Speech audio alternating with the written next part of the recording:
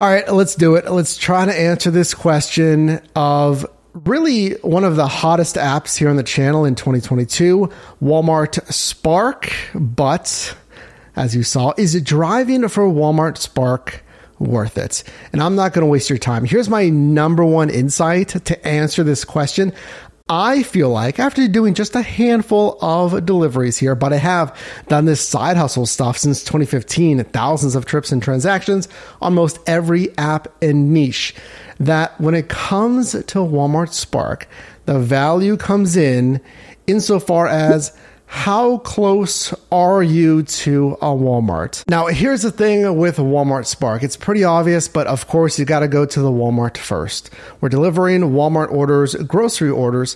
But my point is think about your location to just restaurants on food delivery apps, or maybe just stores in general, like grocery stores with Shipt and Instacarts, or even maybe the warehouse for Amazon, because you got to do that. You got to go to the warehouse first on Amazon Flex. But here's an example. Take a look at an actual order from Walmart Spark.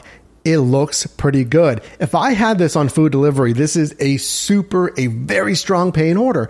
$22.65 for just 7.1 miles. Now that matters because of fundamentals that we talk about here in the channel, the dollars to mile ratio. How much am I getting paid for the miles driven? Because we're using our personal vehicle, a pretty expensive depreciating asset. So if I'm putting miles and more miles on my vehicle, then the efficiency of is it worth it for the money that I'm getting, it's going down. So look again here at the order. It's 7.1 miles, a great payout. But like I told you, the distance to that Walmart is really the number one thing because I am 10 miles away from this Walmart. So I got to drive down there if I'm not in that area to begin with, and I got to drive back home 10 miles. And that's pretty different than, let's say, food delivery, where I could drive like down the road and there's plenty of restaurants to choose from. And then my ending destination, I have restaurants hopefully nearby. I can just continue. Versus having to every single time I make a delivery with Walmart Spark, I got to drive back to that Walmart. In essence, doubling the miles. So now this 7 miles, let's say to this customer, it's 7 miles back to the Walmart. Number two, something to really consider if you're determining if Spark is worth it are the bonuses, and really reading the bonuses carefully. So check it out.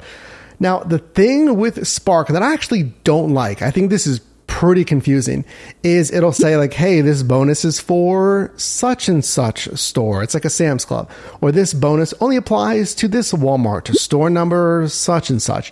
It gets really confusing. I think it's too tough to distinguish, all right, this bonus, and I got to qualify for this bonus. So I guess it's not that hard. Just really pay attention and make sure you actually qualify. You're not picking up from, let's say, 2 different locations and you're not going to get your bonus. So I really need you to understand our channel standards here as far as what's actually worth it to actually use this vehicle.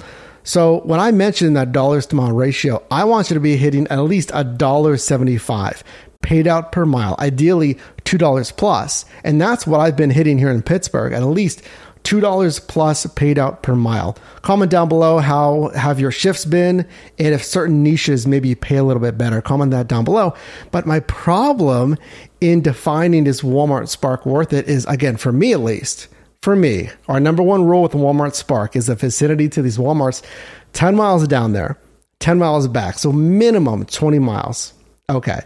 But then it's really that's doubling back on the customer orders as well. So again, maybe 5 miles out to the customer, then 5 miles back in before I can even pick up another order. So let's think about it. Even if you live like across the street from a Walmart, there's no commuting miles. I live right here, man. 0 commuting miles. We're still in essence doubling the miles. Again, a customer back to the Walmarts before I could even get another pickup. Another customer back to the Walmarts. I feel like it's just not as efficient as other side hustles. Now, if you can maximize the base pay, the customer tips, because tips can be pretty good on platforms like this, and the bonus pay, and I guess minimizing the commuting miles, then yes, I would say Walmart Spark is worth it. But for me, just knowing these side hustle options that I have based on my marketplace, based on my vicinity really to these Walmarts, I can have a better dollars to mile ratio. I could be more efficient on the payout per mile on other niches. Because like food delivery, again, my goal is to ping pong orders, like we call it. So I finish an order and I got another pickup, ideally like a block or two away, versus having to, with Walmart, drive continually back to that Walmart and back home for that shift. And if you did get value in this video, consider dropping a like. It shows me that you appreciate the content here, and it does help out the channel quite a bit. Appreciate that.